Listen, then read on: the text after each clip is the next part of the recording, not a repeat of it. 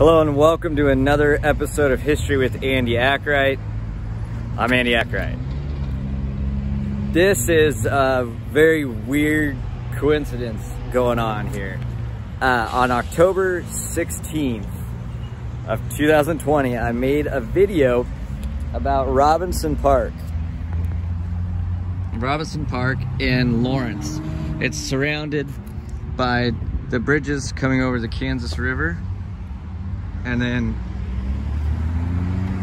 here coming 6th Street, going across Vermont there, going across Massachusetts there.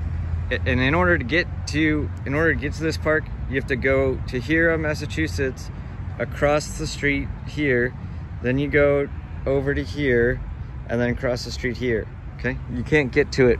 You can't get to it from here. So it says Robinson Park 1860, right?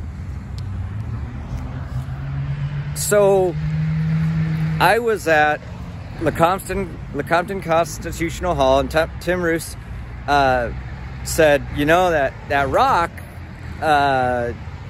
in Charles Robinson Park, it was stolen from the Kaw, Kansas people. What? So I have to look this up, right? And then I get here, and should this park be named for Charles Robinson? Robinson Park, 1929.com. Now, if you check it out, okay, today is November 17th. I made the video on October 16th. I found out about it, about the stones being from the Kaw. Shoot, when was it? It was Friday, I think. Just a few days ago. And all of a sudden, it's like people have noticed. So this is a very weird thing. And if you go to that site, they're going to enter into a dialogue, and it's like, wait, people are actually doing the right thing. So this video was to be like, hey, check this out, something you didn't know, but people actually know. So it says, what does this rock mean to the Kansas people? Robinson Park, 1929. Okay, now it was dedicated in 1929. Okay, the plaque.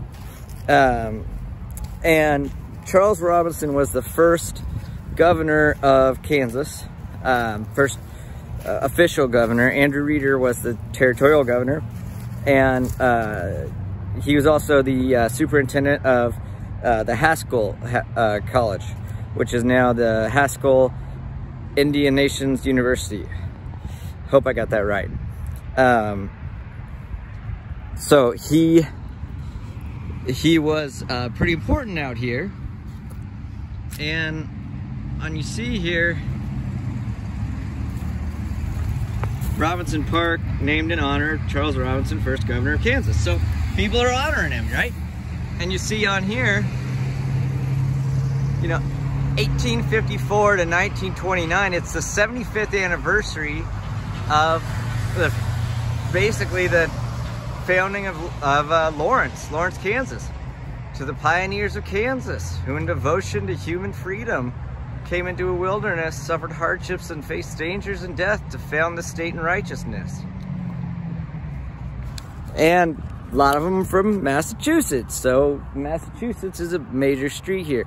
Okay, so what this is saying is that in 1854, these people, when they opened up the state, Nebraska-Kansas Act, Kansas didn't become a state until 1861. 61. So when they opened up the state, it was going to be chosen by the people to be free or slave. And so pro-slavery, anti-slavery. So people from free states, Massachusetts, you know, the Northeast, Northeast came to settle and to make it free. Okay. Woo! So we've gotten that out. Look at all these people. They're driving around. They have no idea. Because I didn't know. So the Wichita Eagle had an article, Sacred Places, on February 20th, 2011, Indian Rock. There is a sacred rock in Lawrence that geologists say was deposited by a glacier millions of years ago. This is that rock.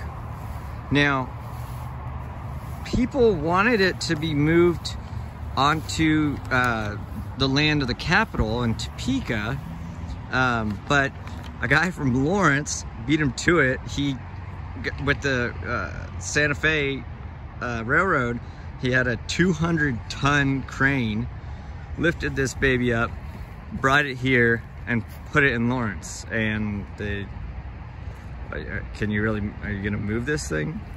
It's interesting, it has a crack in the line, but okay, so glacier, millions of years ago. It was originally located along the banks of the Kaw River at the mouth of Shunganunga Creek. That's right, I couldn't say mouth, but I could say Shunganunga Creek. The Kaw people used the 10-foot tall pink quartzite rock, known as the Red Rock, for religious ceremonies. It was also a sacred place for the Kaw to obtain stones for making pipes.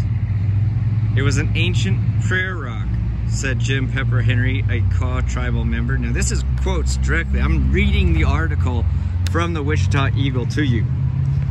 The Kaw had 89 songs for this rock alone. The Kaw had 89 songs for this rock alone. Kaw believed that along the Kansas River, there were several spirit villages where the souls of warriors and all good dreamers went on their death. So,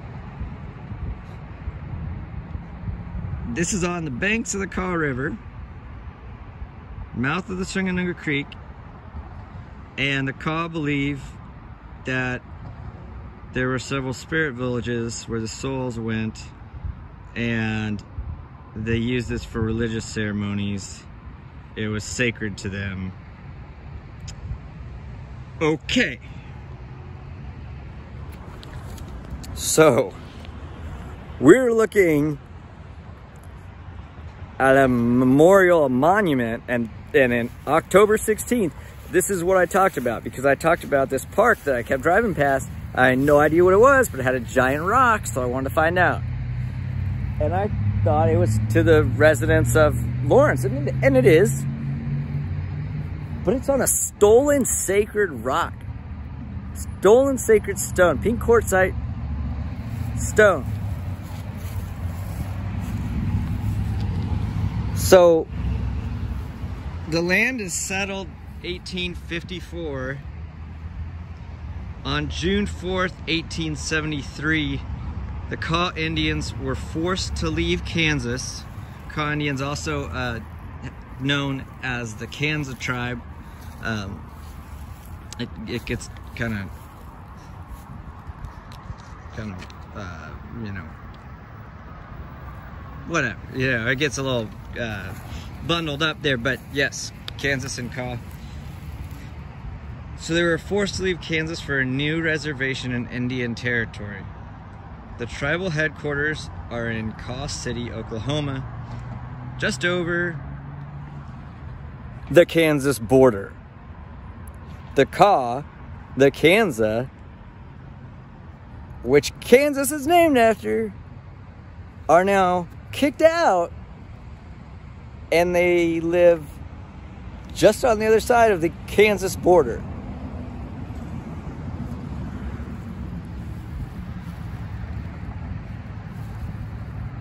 So, 1929, the Kaw's sacred rock was moved to Robinson Park, near Lawrence's City Hall. That building is City Hall. 1929, you didn't have all this, right? A plaque was then placed on the massive rock honoring the town's European founders. Now, European founders because the Northeast, they were coming from Europe. Think about, you know, G-Dub, not George W. Bush, George Washington, right? The British. So,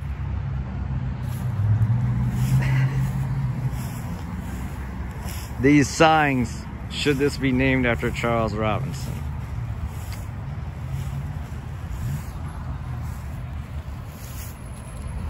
Okay, was Charles Robinson important? Yes.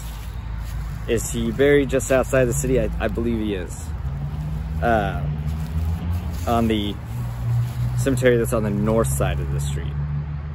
On the south side is James Naismith. But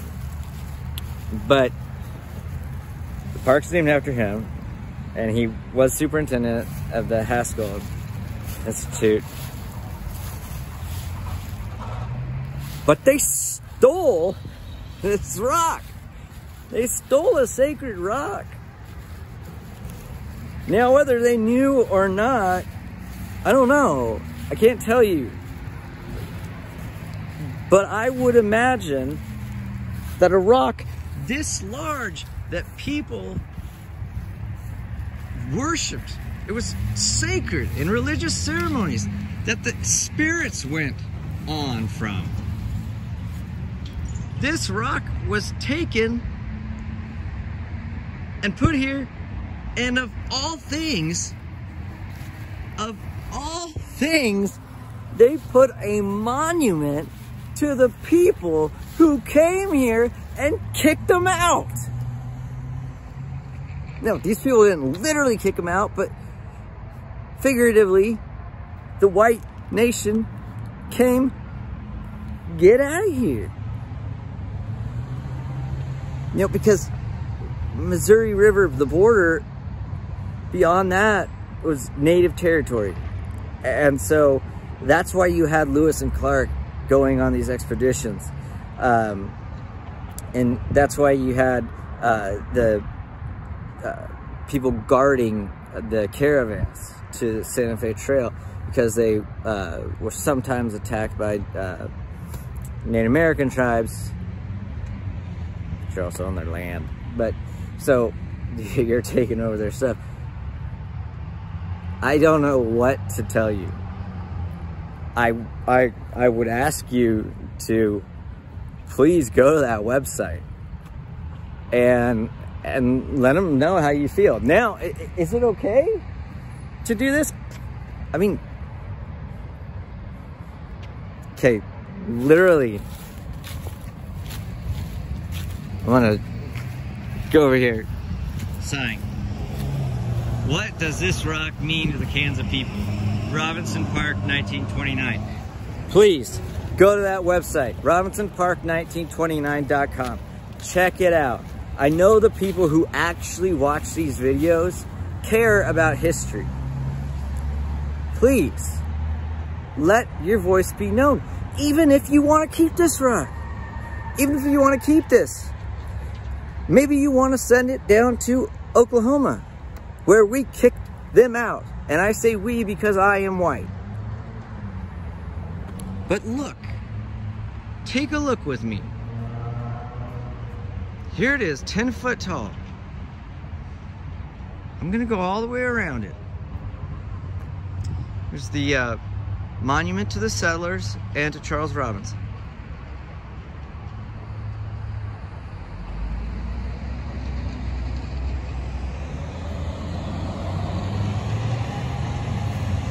Do you see anything on this side?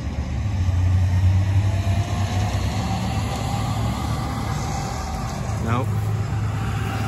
So on the north side, nope. How about the west side? Nope.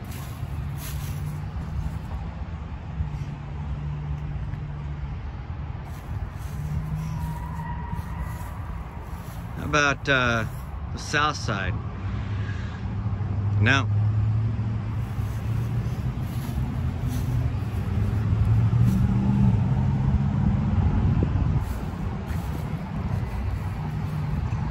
And how about the north side? Just to those who settled the land. Now granted, the people who settled the land were doing it for a good cause, to make it a free state, so that slavery was not allowed here. That's a good thing. Kicking the Native Americans out to Oklahoma, where a large population is still today, just check out their license plates. And when you go down there to the visitor center, you can go and they'll talk to you about all the different tribes. Well, those tribes were kicked out. Missouri River Valley, all that stuff going down. There's not even a mention, not even a mention of what this is. I don't know how they would move it. I don't know what the right thing is to do, but they're asking the question. And yeah, maybe this video is 16 minutes, 17 minutes long, but isn't it worth it? That's the thing. That's the thing. And people have said, you know, oh, you need to make your videos 5 minutes long or 7 minutes long.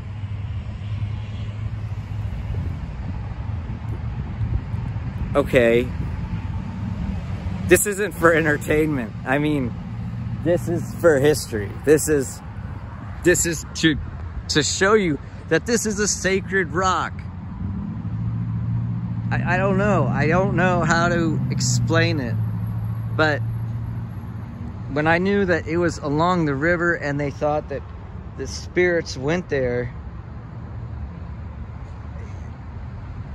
you know, and they worshipped it and they had songs for it. And the Native American people, you know, they used oral history, they used stories.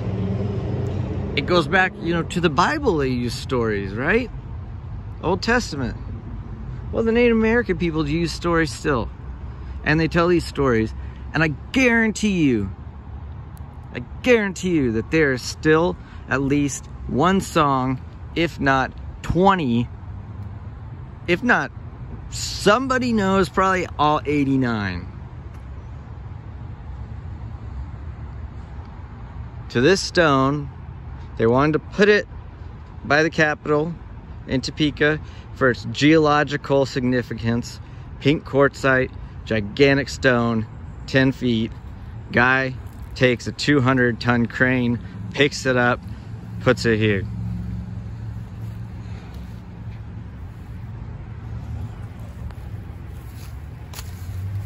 One more time, I'm going to tell you that website. Because it's not often that we get to change history, that we get to influence history, that we get to have our voices heard at least. My thing was just going to be a video today saying, hey, this is jacked up. This is messed up. You got festive Christmas lights on the trees. But that was my video. It's just gonna be, hey, this is messed up, check this out. And it turned into a 20-minute video because what's 20 minutes compared to how the Kaw valued this stone? The website is RobinsonPark1929.com. You can also just go Robinson Park 1929 in Google and it will come up. Should this park be named for Charles Robinson? I don't know. What did this rock stand for? Should there be something that says its significance? That's for you to decide. RobinsonPark1929.com. Go be part of history. This has been another episode of History with Andy Akright.